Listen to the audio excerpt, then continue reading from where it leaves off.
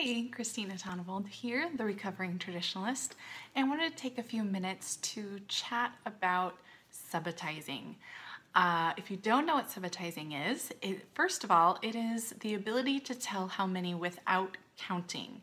It's instantly recognizing how many. So when you do this, and a kid has to sit there and count every single one of them, even if they're not physically touching your fingers, if they're like, you can see them nodding, they're still counting one by one to tell how many. Subitizing is when you hold this up, can a kid instantly tell you it's 4? So subitizing, a quick way to do it is just with fingers. A lot of people also use dot patterns, and the most simple dot patterns out there are things on a dice. So a simple tip for you is if you have any games that have spinners, for example, I'm thinking like Chutes and Ladders comes with a spinner, but on the spinner, it's just the numerals. Well, those numerals don't really build a whole lot of number sense understanding for your kids. It's nice for them to recognize the digit 5 and all of that, but try switching it out for dice because then they can practice their subitizing while they're playing a game.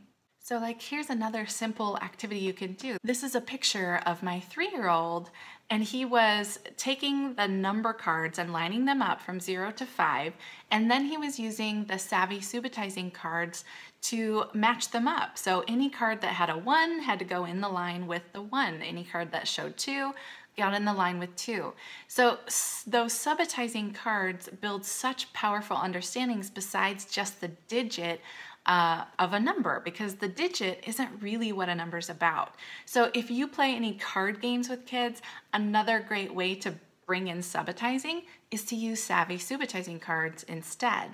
And there's a link down below this video that takes you to where you can download them or buy a set that's pre-made for you that comes in a nice little deck. So if you're not currently doing subitizing activities, quick way is to just do small pieces of it. Like while kids are standing in line on the way to lunch or to PE, you can be flashing finger patterns at them and have them tell you how many. But I'm a big fan of games. And if you have centers, I have something for you. And you don't even have to do centers to have this, but if you want to include gameplay during your math time, I have a thing called Evergreen games. So Evergreen games are games that you can use with any kind of content, because one of the hard parts of doing games is that once you do, like, you have to teach kids how to play a game. And then once you take the time to teach them how to play it, once they're tired of that game, then you got to find a new game and teach them how to do that game, and on and on and on. So it's just a lot of work to do games in a classroom, and I understand that. So Evergreen games are games that you teach the idea of the game once, and then you can switch out the content. So like memory. Memory is a common game that we all know how to play. You don't even have to, like, as soon as people say memory, most of us know the general idea of memory. It's just, what are we gonna do in memory? So memory, you've got cards laid face down, and then you flip over 2 cards to see if they match. So when kids are really little, that starts with like just matching pictures. But then it starts turning into maybe matching uppercase letters to lowercase letters. Well, memory can also be used in math. So here's an example of some cards from the download that's available with this blog post. I'm not gonna put them all out here, but there's a bunch of cards that go together, and normally you would have these face down, but the idea is to then find matches of a Rec and Rec, which are these, if you're not familiar with a Rec and Rec, to the 10 frame, because 10 frames are also a great visual for subitizing, as are Rec and Recs or math racks. So there's a bunch of cards here, and you can lay them all down. And the idea of memory is that you would have them laid over, and then they have to flip them over and try to find 2 that match. But just to give you the sense of this, like these 2 would match together if they were flipped over. So once you teach kids the general idea of memory is that you're trying to find 2 cards that match, you could really switch that out for any visuals that you want to do inside the game of memory. And then the nice part about these little cards, these are meant for like small groups, is that all of those little cards will go into a nice little snack size baggie that you can have in some bins somewhere, or file folders, however you do your games. Another game that is pretty much an evergreen game that you might be familiar with is the game I Have, Who Has.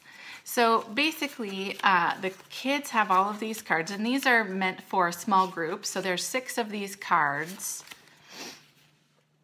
And pretty much any one of these cards could start. If you want to determine one that is the starting, you could put a little sticker on it. So the kids would have, each kid would have one of these. And let's just say this kid is the one who starts. So this kid says, I have 4. Who has, and then they have to figure out what is on their 10 frame there. So they would say, I have 4, who has 7. And then we wait for the kid who has the one who it is, I have 7. Let's see where that's at. I have 7. And then they say, who has 9? And then it just keeps going around. And then eventually it should come all the way back to the person who started, who said, I have 4. So one of the last ones will be this card right here who says, who has 4? And then it comes back around.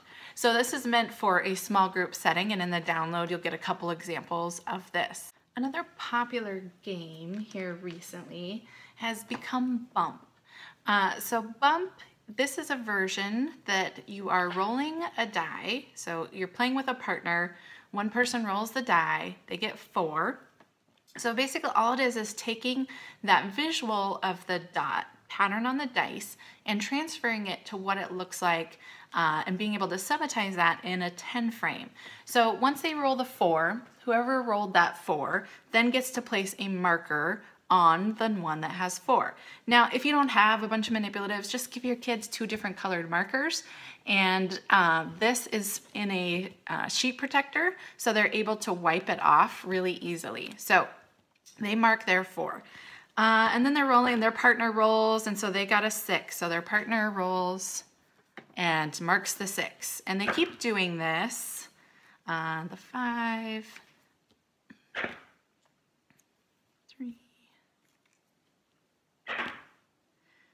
Okay, so in this one, the blue person got a 6, but somebody's already on the 6. So they get to bump that person off and replace it with their marker. And then it keeps going like that all the way through the game.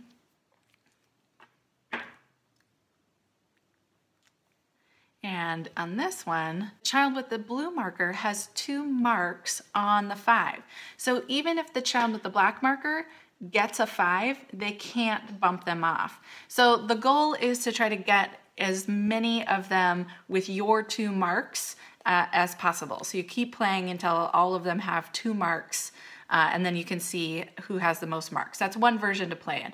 If you have actual manipulatives, you can give each kid 8 manipulatives, and then as soon as they have their 8 manipulatives out there covering spots, then the game is over. So there's different variations of how you play it, but that's the general gist of the game. For Bump. But the cool part is once kids learn Bump, you can really trade out what is in these spots or even trade what they do with it. So instead of just dice to 10 frame, it could be matched to make 10. So if I roll a 6, what I would actually put my mark on is the 4 because the 6 and 4 go together to make 10.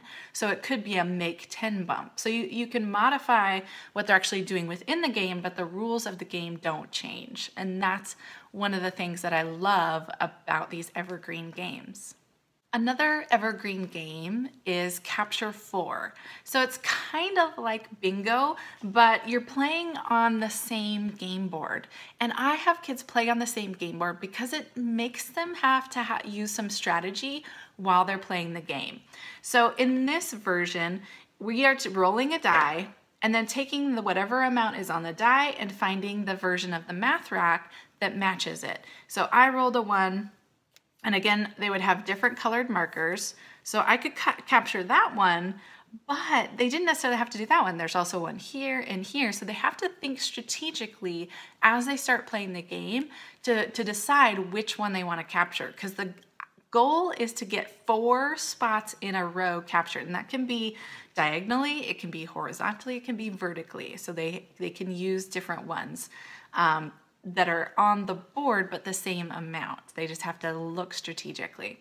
So again, they keep going. And let's say right here, a child who did 4, he or she could do 4 clear over here, but if they want to think strategically, right, think about, oh, I could do a 4 right here because then it blocks my partner and now they can't get 4 in a row going that way.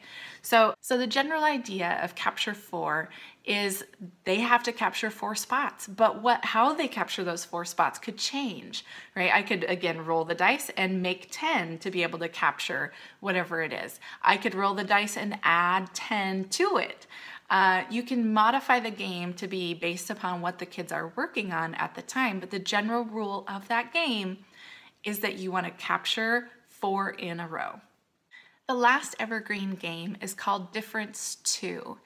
And so basically, you just decide what the kids are finding the difference to. It could be the difference to 5, it could be a difference to 10, it could be a difference to 100. As you're working with fractions, it could be difference to a half, difference to the whole. And so this version, we're just gonna roll 1 die, and then they color in that amount on their 10 frame, and then they have to find the difference to, and then you can put whatever you want. So you really just get to decide what you want them to have the difference to. It can be 5, it could be 10, you could even do 6, 7, 8, it doesn't really matter on this one.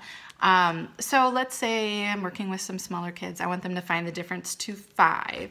So they roll, player 1 rolls, and then they color in the amount that they rolled. Player 2 rolls, and they got 5. And then they have to think about who was closest to the 5. So in this case, player 2 got exactly 5, but player 1 was 1 over 5. So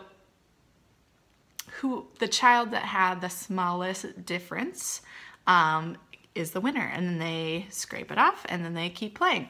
You can create a sheet for them to keep track of with older kids who had you could create a sheet for different kids that has a little list that they keep for each round of, like, player 1 would have had a difference of 1, player 2 had a difference of 0, and then they can tally it up at the end to see who was the overall winner from all the rounds that they played. So I just want to encourage you that if you haven't been doing subitizing, it is as easy as just doing some finger patterns with kids and helping them see that 3 doesn't always have to be this or this. 3 can be like this. We want them to see it in lots of different ways so that they aren't tied to just one way to see an amount.